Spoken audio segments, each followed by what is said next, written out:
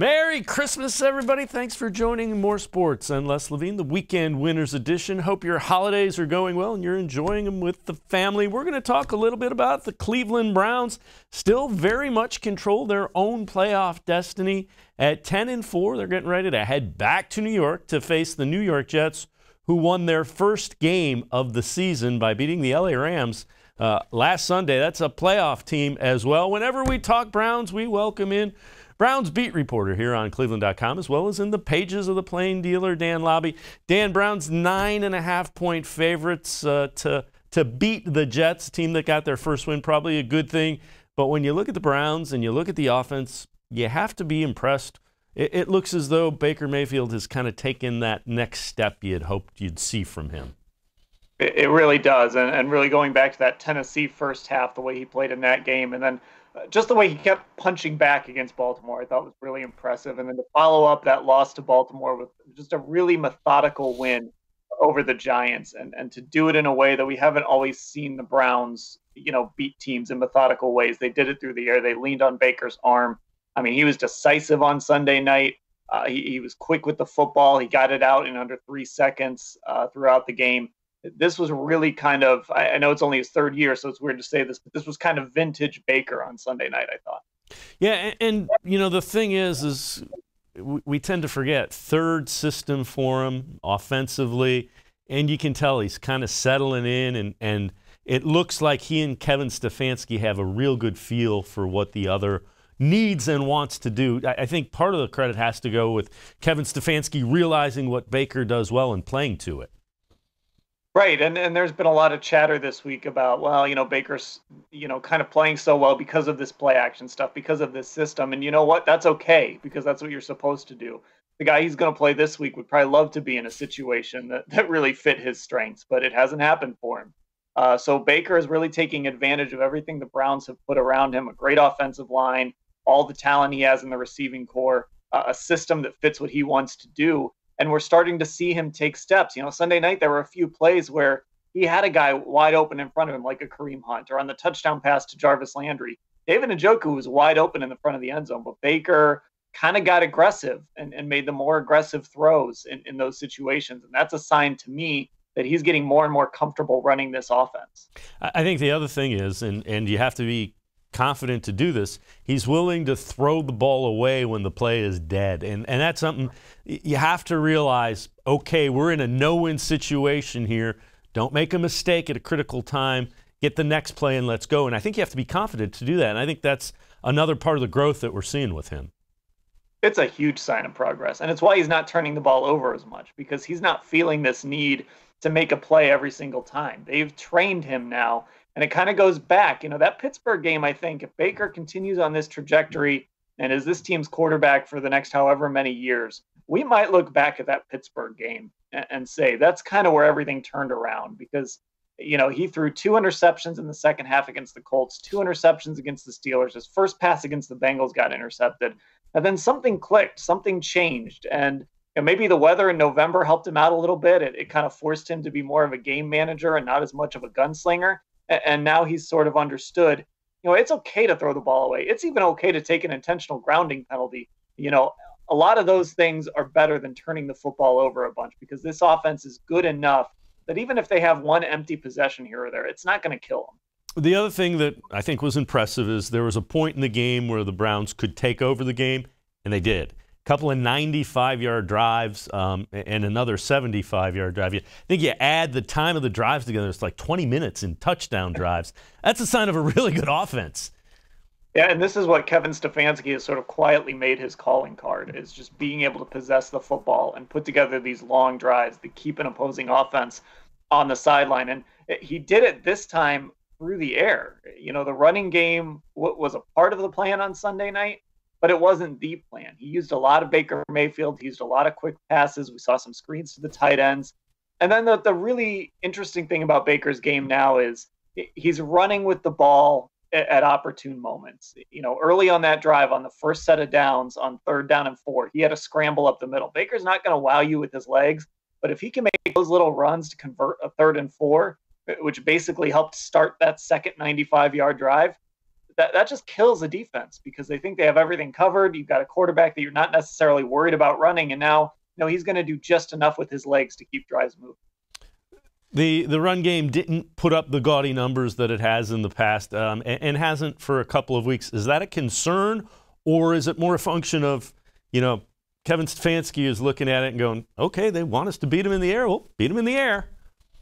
I think that run game is still there. I think what we saw early in the year and really, like I said, in those bad weather games in November was this team leaning on the run game because they had to.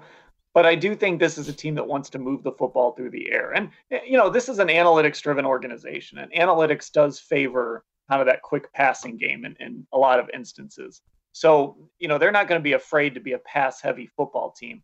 But they know they can lean on Nick Chubb, and they can lean on Kareem Hunt. And, once again, going to that second 95-yard drive, Nick Chubb had a couple of pretty good runs on that drive, including his longest run of the night. So I think this coaching staff understands that if they need to lean on that run game and go back to that run game, they can do it. Well, we got another, what would be the third offensive lineman in the rotation in Nick Harris, who came in and filled in for Hubbard very early in the game and played pretty well. You're starting to see that a lot. We saw it with Sheldrick Redwine on the defensive side of the ball. Is that a sign of the work that Andrew Berry's doing, or is it a sign of the work that this coaching staff is doing and coaching them up? I think it's kind of a sign of that alignment they've been seeking, right? Because it feels like everything Andrew Berry did this offseason has worked. And a big piece of that is the guys he's brought in, this coaching staff has just worked to really develop. So a guy like Donovan Peoples-Jones or Nick Harris, Nick Harris doesn't get playing time really except on special teams, and then he's thrown into action against a pretty good Giants defensive line, and he played well. This is a guy that played center in college his last few years. He did play a little bit of guard when he first got to Washington. I thought maybe he was a guy that would have a chance to compete at right guard in a normal offseason, and then he had to fill in for J.C. Tretter in training camp, so he never got a shot to do that. It obviously worked out well for the Browns, but to have these young guys, these rookies, ready to come in and step in and play important roles. One, it means that Andrew Berry identified their talent, but two, it means that these coaches from the position coach, really starting with the position coaches, are really working to develop these guys and get these guys ready. Teller, again, banged up. Wyatt Teller, unable to go. How big of a piece is he to that offensive line? And let me put it to you this way as well. Joel Bitonio made the Pro Bowl. Myles Garrett did. Nick Chubb did. If Wyatt Teller doesn't miss a game, do you think he ends up being a Pro Bowler? I kind of do because of the way he graded out. I think he would have had a chance. But the problem you have on the offensive line is sometimes it's kind of a reputation thing. I mean, it took Joel Bitonio a little time to start making Pro Bowls. And once you kind of break through, if you're an offensive lineman, you can kind of just hang on to that position for a long time. Now, obviously, Joe Thomas is a guy that made it as a rookie, but some guys, especially in those interior positions, have to wait a little while. I think Wyatt Teller, like league-wide, is still kind of I don't want to say an unknown, but he's still sort of building that brand a little bit to get some of those votes from players and coaches and fans. So there can be a little bit of a lag there. I mean, think about a guy like J.C. Tretter, who I think has been as good a center as there is in football since the Browns brought him here. He never really gets voted into the Pro Bowl. So that's a tough position to get into in the Pro Bowl. And Bitonio is kind of getting there now, not just because he's playing well, but because he's established that reputation. How important is Teller? I mean, that's a guy that he's big and he's physical. And how much better is the Browns' offensive line when they can plug that monster in over guard? So after Teller got hurt initially, Nick Chubb was out at the same time. And there was some discussion, who's more important to the run game, Nick Chubb or Wyatt Teller? And we were never really able to answer that question because they were both out at the same time and came back at the same time. Maybe we're going to get a little bit of an answer. Maybe part of the struggles on Sunday night were because Wyatt Teller wasn't out there. So it's worth keeping an eye on it. If he's unable to go on Sunday, which it looks like he won't be able to, or if he's not back until the postseason, to kind of see how this running game plays with Wyatt Teller out, and then how it might look when he comes back for that potential first playoff game. Let's shift our focus a little bit to the receivers. You have to like the job that Jarvis Landry has done, and it really looks like Kevin Stefanski realizes he's kind of got a wide receiving Swiss Army knife. I think the part that fans might overlook a little bit is Landry's a really good blocker in that run game. Yeah, and he loves it too. I mean, he's not just a good blocker. He loves to block. He loves that physical part of the game. He's such a competitive guy. And we saw it on Sunday night. Sometimes that comes out in different ways. And, he didn't think he deserved a flag for that taunting. And I didn't either, but he's kind of got that reputation. That's who Jarvis is. But that's a good thing for the Browns to have that sort of attitude and competitiveness. And the things Kevin Stefanski is doing with him now, it's really interesting. All the pre-snap motion, teams have to be aware of him kind of splitting out wide, lining up in the slot, going in motion. I mean, he was in the backfield on one play, and Kareem Hunt was split out wide. So Jarvis Landry just unlocks a lot of things that Kevin Stefanski wants to do in this offense. And by the way, he catches almost everything. I know he's had some drops this year, but these tight window throws that Baker Mayfield delivers, Jarvis is a big reason why he's able to complete those. And we saw with the Giants, Colt McCoy made a couple throws that some receivers weren't able to haul in. Jarvis Landry, he catches all of those. The other guy that has had is a great comeback story for the Browns is Rashard Higgins. He has probably played his way into the future of this team just with the way he has stepped up in Odell Beckham Jr.'s absence since his injury. Higgins is such an interesting guy because he was cut when Hugh Jackson was here, and the Browns went 0-16 and got back because of injury. Got in Freddie Kitchens' doghouse and didn't play much last year. Even at the start of this year, we can sit here and give this coaching staff all kinds of credit for Higgins, but I mean, let's be honest, he was inactive at the beginning of the year and only playing garbage time when he was active. Finally got forced into action and took advantage of it. And the credit to Higgins is every time he's out there, and I don't know why people have always been so hesitant to put him out there. Maybe it's because he's not the fastest guy. Maybe he doesn't check a lot of those athletic boxes, but every time he's out there, he proves that he should be out there even more. And now that the Browns have a little continuity, they have a coaching staff that's going to stick around, a front office that's going to stick around. This should give Higgins an opportunity after what he's done this year to really settle in. Dan Labbe, Browns beat reporter here on cleveland.com, as well as in the pages of the Plain Dealer. We're going to step aside, take a quick timeout. When we return, Dan and I flip sides of the ball. We'll talk Browns defense as the Browns are getting ready for the Jets, trying to secure a playoff berth here in 2020. More sports and Les Levine, the Weekend Winners Edition. We'll be right back. Stay with us.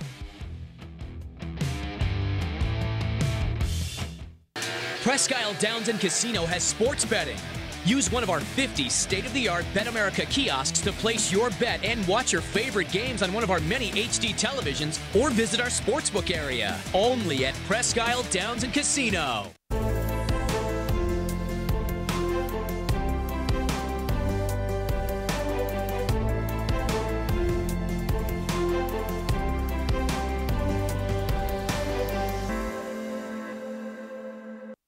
Do you like Ohio State football? Would you like to get information from me, Doug Lesmerises, about Ohio State football without having to look at my face? We have got the plan for you. Become an Ohio State text subscriber through cleveland.com. You send a text, 614-350-3315. What do you get? 2, 3, 4 texts right in your phone every day about Ohio State football. Inside information, polls, voting, all kinds of things. You can be on our podcast. We take text subscriber questions on our Buckeye Talk podcast every week. If you really want to be involved with Ohio State football, in season or out of season, become an Ohio State text subscriber from cleveland.com. Send a text to 614-350-3315. 14-day free trial. What do you have to lose? $3.99 a month after that. 614-350-3315. I'll see you in your phone. Tri-C is here for you. Now more than ever, you need a post-secondary education. So I encourage you to start your journey here at Tri-C. The majority of fall classes will take place online, but we've added a variety of formats to meet your learning needs, and we've taken many steps to keep you safe on campus. Whether you're ready to get started or your four-year plans have changed, Tri-C is where futures begin. The Ohio Lottery Partners in Education program recognizes role model students and teachers from across Ohio. Nominations can now be done completely online. To nominate a deserving teacher or student, go to ohiolottery.com. In the About section, find Partners in Education. There you will find links to the nomination forms. Students kindergarten through 12th grade can be academic all-stars. Teachers can be honored as a Teacher of the Month. The Ohio Lottery, partners in education, where stars shine.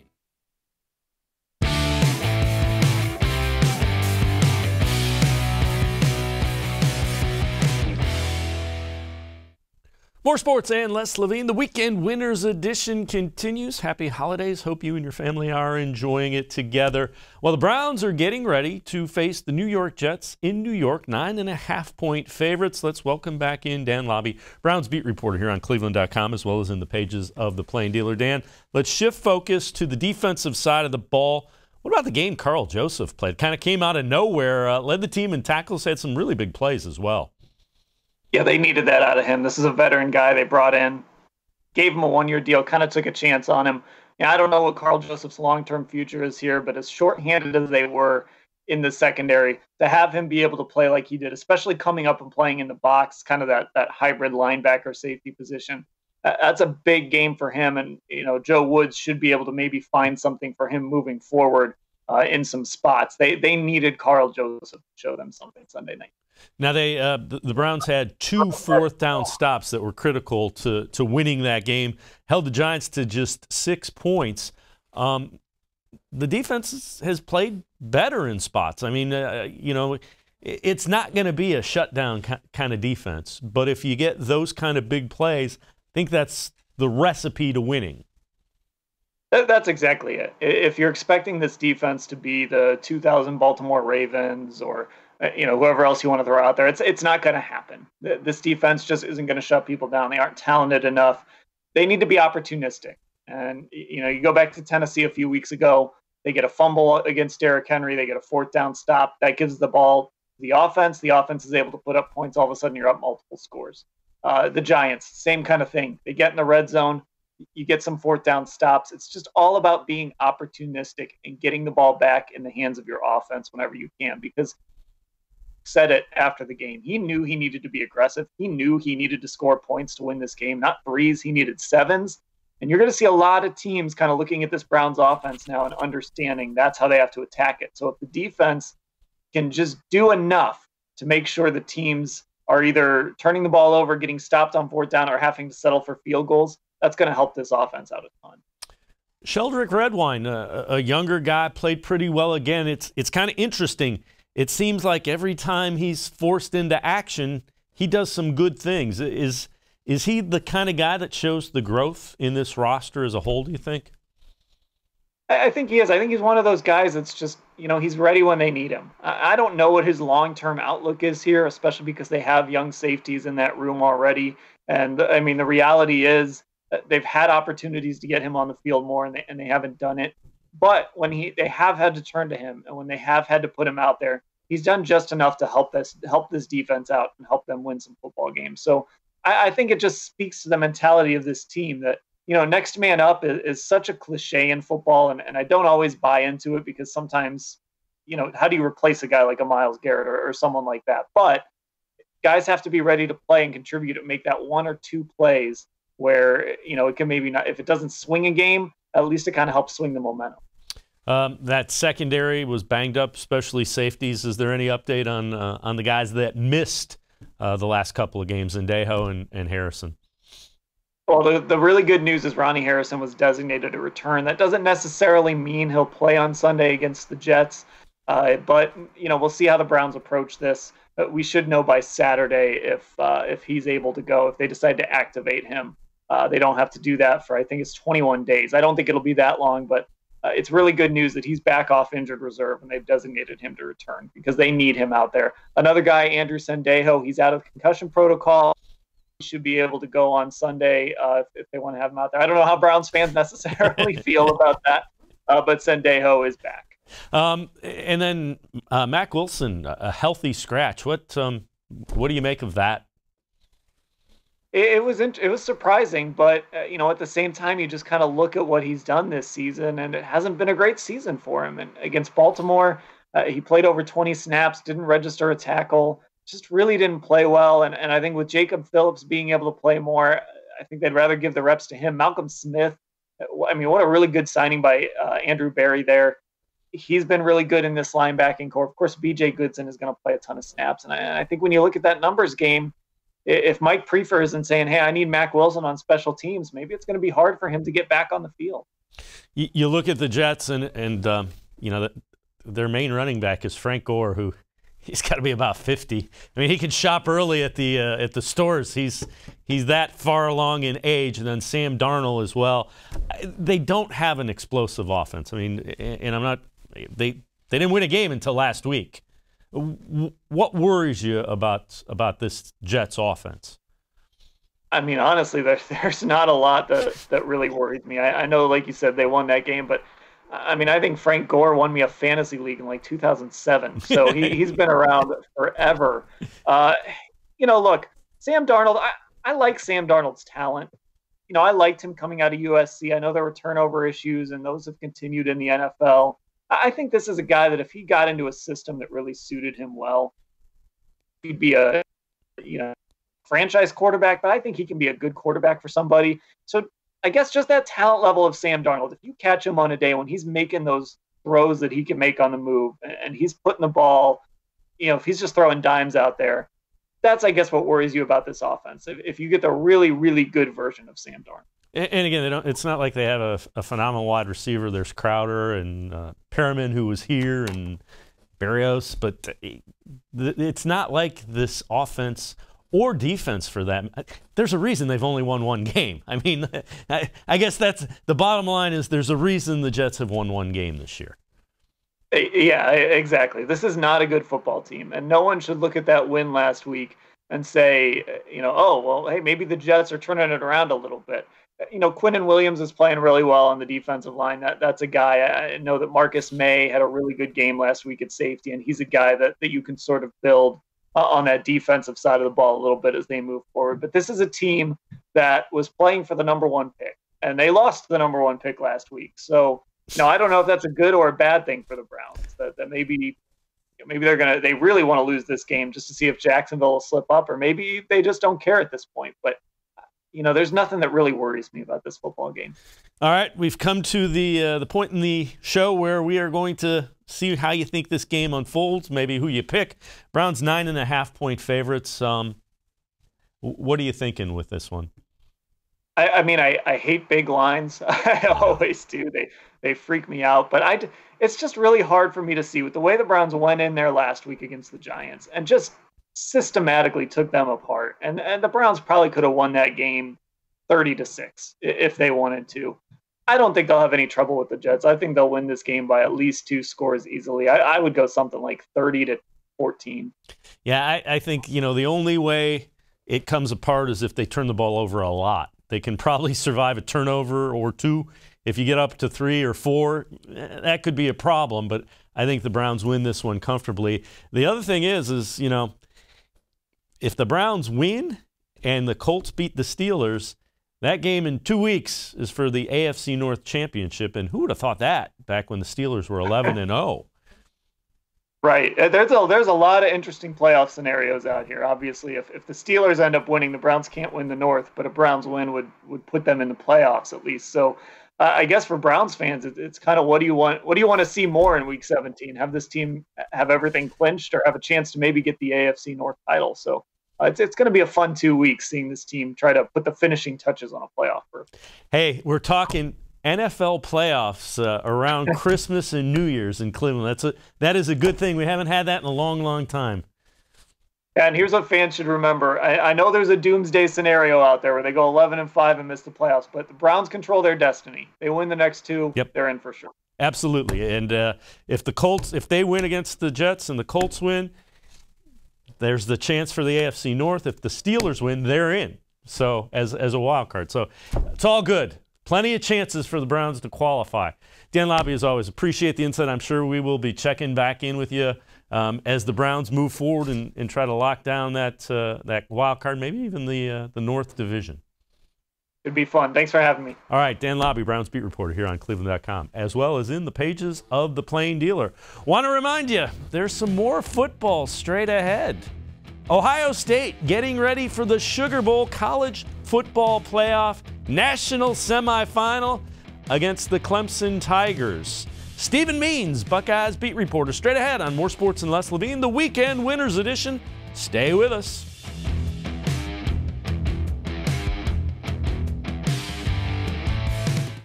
Transform your home for the holidays with an authentic Nature Stone garage floor. No more tripping on cracked, uneven concrete. Stop slipping on puddles and standing water. It's the safer, more beautiful garage floor that's easy to clean and never needs replaced. That's why it's backed by Russell's Promise. For a limited time, get more Nature Stone than ever before with up to half your garage floor free. Schedule your free cost estimate easily online today at naturestone.com to qualify for your free flooring. It's not just a floor. Wow, it's Nature Stone! There are tastes we remember. Every smell brings the happiness of times gone by. Experience this every time you walk into Gallucci's Italian Foods. Whether you need lunch on the go, a catered party, or that perfect blend of wine, meats, and cheeses, Gallucci's has exactly what you're looking for. Straight from Mama's kitchen for old world traditions or original experiences. From the tastes you remember to new flavors you'll never forget. Gallucci's is a tasty branch of your family tree. When it comes to selling you a mattress, most retailers are handing you a long line of extra steps that drive up costs and create confusion. At the Original Mattress Factory, we simplify the mattress shopping experience by building mattresses and box springs in our own local factories and selling them direct to you. It's short, sweet, and simply makes sense. So experience more than just the mattress store. Experience an original, the Original Mattress Factory.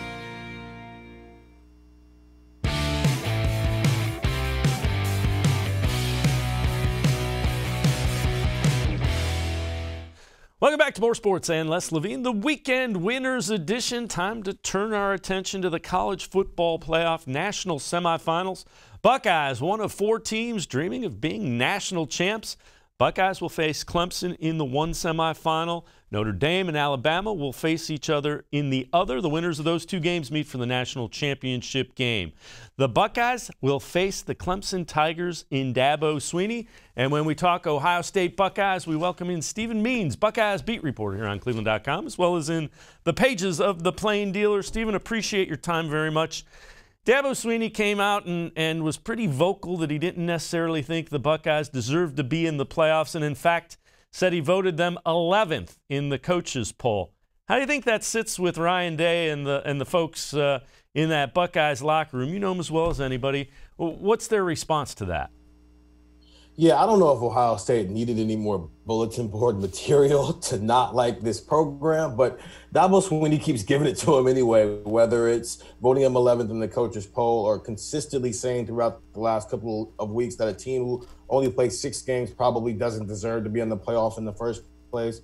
And not to mention, oh yeah, he's beaten them 4 times in the past decade. I think there's enough reasons why Ohio State doesn't like Dabo Swinney, why Ohio State fans don't like Dabo Swinney, and more importantly, that football program as a whole. So it just adds that fuel to the fire that all stems back from really that Fiesta Bowl in 2019, where everybody can make the argument that Ohio State should have won that game as some things going their way. Yeah, and the flip side of it is if you're going to have teams from 2 conferences, the SEC and the ACC, it's not a national championship. It's the ACC-SEC Invitational like they do in basketball. So, Dabo just needs to worry about coaching his team.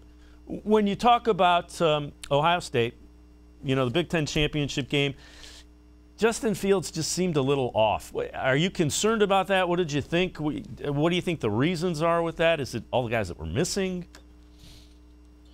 I think it's a combination of a few things. One, Chris Olave didn't play. That's a very valuable piece, and you realize just how valuable he was when he wasn't out there, and basically everything had to flow through Garrett Wilson at that point in the passing game. But also some play calling. I think this offense has a tendency to try to go for the home run on every single pass play, when it was very clear in that game that, hey, Trey Sermon can do whatever he wants against this Northwestern defense. Just give him the ball and let this offensive line block for him. And you saw some of the similar issues in the Indiana game for this last reason. I just think sometimes Justin Fields can turn into a boom or bust player. And when it's boom, it's awesome. It's really awesome. It's 18 of 19 for 300 yards and 4 touchdowns type awesome. But when it's not awesome, it's 3 interceptions and 5 sacks, and you're not really sure what he's doing out there. So I think there has to be a middle ground here now that we've gotten to the playoffs, and the team he's going to be facing is talent equated.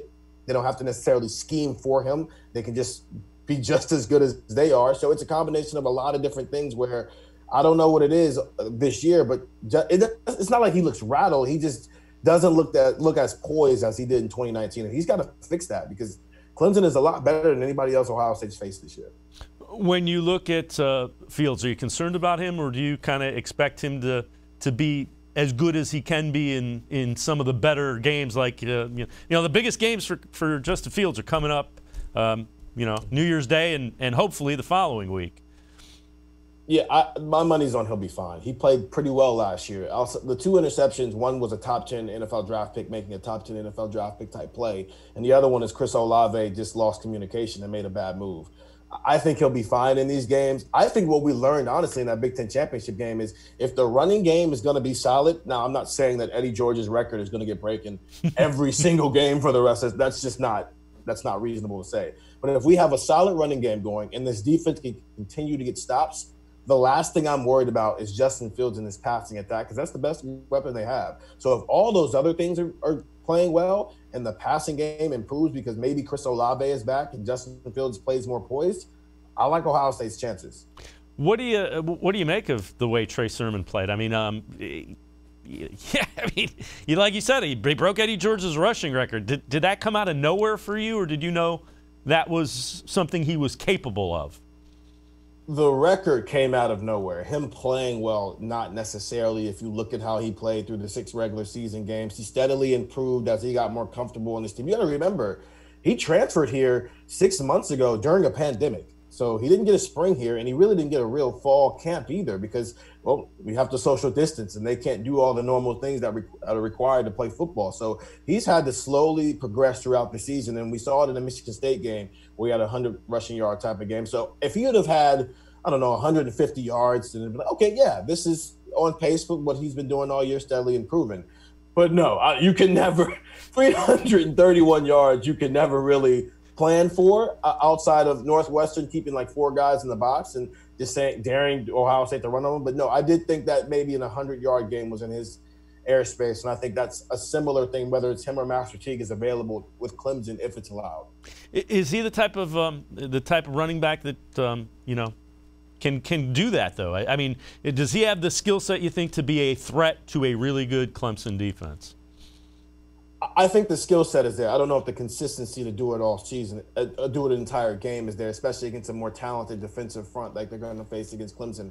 He did have some problems maybe hitting a hole and not dancing in it earlier in the season. I'm interested to see if that comes back at all. But at the same time, I've seen some people throw it out there that he seems to be on the same trajectory that Ezekiel Elliott was in 2014, where he didn't start out great in that season, if you remember. But by the time they got to the Big Ten championship game, he was running all over teams, and then he basically ran Ohio State into a national championship. I'm not saying he's going to be Zeke. I am saying the paths right now are similar. And if the play calling calls for it and Clemson tries to take away Ohio State's passing attack the way that Northwestern did, I'm not going to take it off the table. Stephen Meaden, Buckeyes beat reporter here on cleveland.com, talking with him about the Buckeyes-Clemson game. Now, the Big Ten reduced the number of days that a player has to be in isolation from 21 to 17.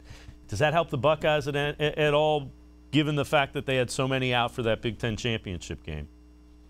Yeah, there's a reason they picked 17, because I think Chris Olave is going to be back on day 16. Yeah, of course it's help. Listen, this is not a help Ohio State rule. This is a help the Big Ten's best team rule, who just happens to be Ohio State. If it had been Indiana and Indiana had Ty Freifogel out for 16 days, the rule would have been 17 or whatnot. Because, yes, you're in the playoff. You got your best team in the playoff. Now you want them to have an opportunity to actually compete. And you can't do that if you've got a first-round NFL draft pick at wide receiver and then a starting linebacker who's played pretty well as a former 5-star recruit, both sitting on the sidelines or as a matter of fact, sitting at home because they had a positive test. So, yeah, this helps Ohio State. They want them to be at full strength as much as possible.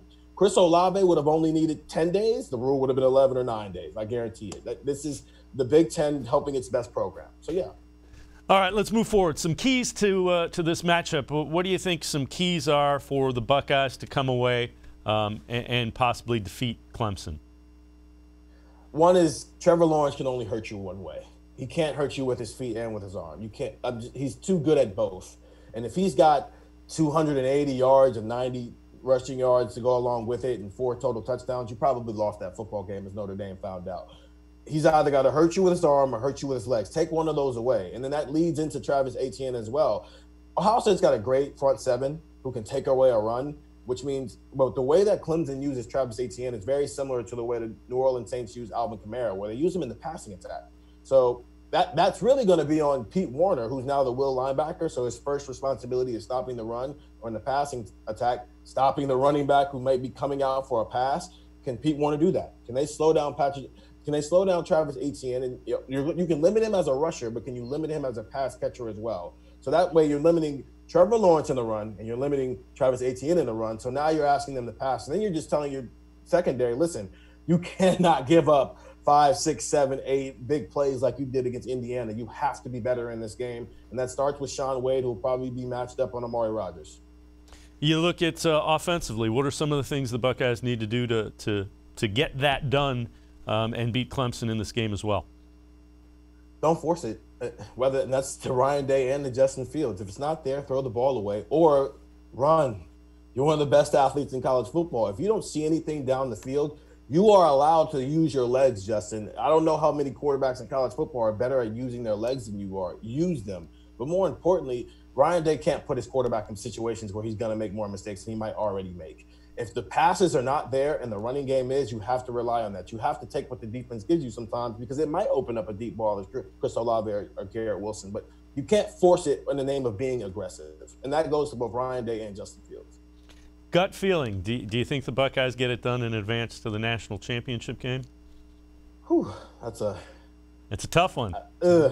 Yeah, I would say yes. I think these teams match up very well. And I think so, yeah. I think we see a similar situation where the last 6 minutes decide this game, which would be poetic justice, by the way. And maybe Ohio State's on a 2-minute drill drive the last 2 minutes, and instead of breaking off the route, Chris Olave keeps with his route, and he redeems himself the best way possible. So, yeah, I think there's a chance Ohio State can pull this game out. It's going to be close, though. It'll be similar to last year's. Stephen Means, Buckeyes beat reporter here on cleveland.com, as well as in the pages of the Plain Dealer. Appreciate the time and the insight. Thanks very much, Stephen. Thanks for having me. All right, Stephen Means, Buckeyes beat reporter. We're all out of time on this edition of More Sports and Less Levine, the Weekend Winners Edition. Continue to have a happy and safe holiday, and we will see you again next time right here on More Sports and Less Levine, the Weekend Winners Edition.